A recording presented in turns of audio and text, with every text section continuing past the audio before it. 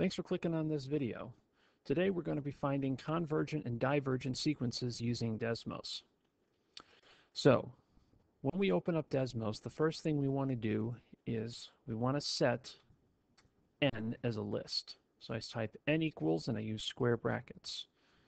So I do 1, 2, dot, dot, dot, 100. Now you could use more for this, but I always like to use 100.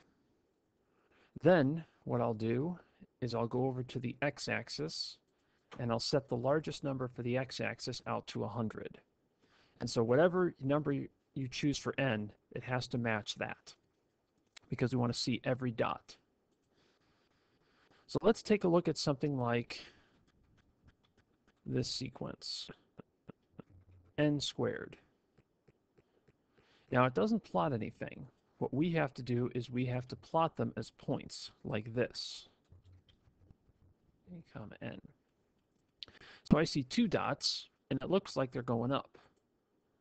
So if I change the y-axis number, and to make it easy I always just go by tens. So if it's not big enough, add another 0. It's not big enough, add another 0. It's not big enough, add another 0. There we go. And so the question is n squared convergent? Well, no.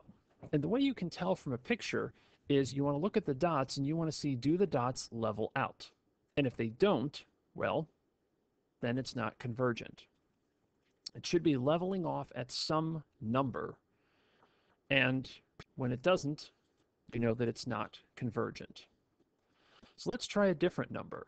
Let's try a different sequence. Let's try 1 over n squared. How about that? Now I see the dots way down here. So what I need to do now is I need to go back to my y-axis and start deleting zeros because I don't need all this empty space. So I delete, delete, delete, delete. And actually I could delete some down here, -1. So as I look, it looks like these numbers are flattening out. It looks like they're all getting closer and closer to 0. Now what if you're not sure? Well, that's easy. Go up to n and make it bigger. Put in more points. Again, just add in a 0. Now I have to go over to my x-axis and make this 1,000. But is it still flattening out? Yeah, it is.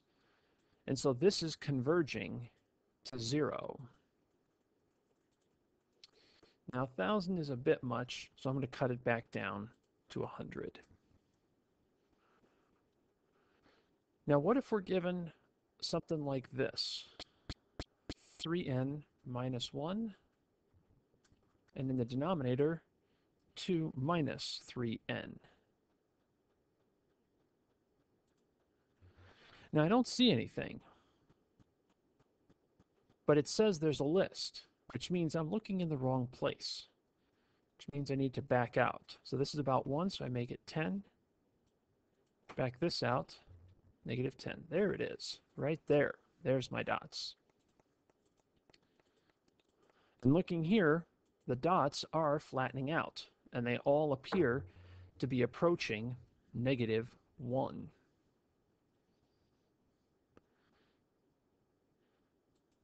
So this is how you can use Desmos to plot a sequence and to tell if that sequence does converge.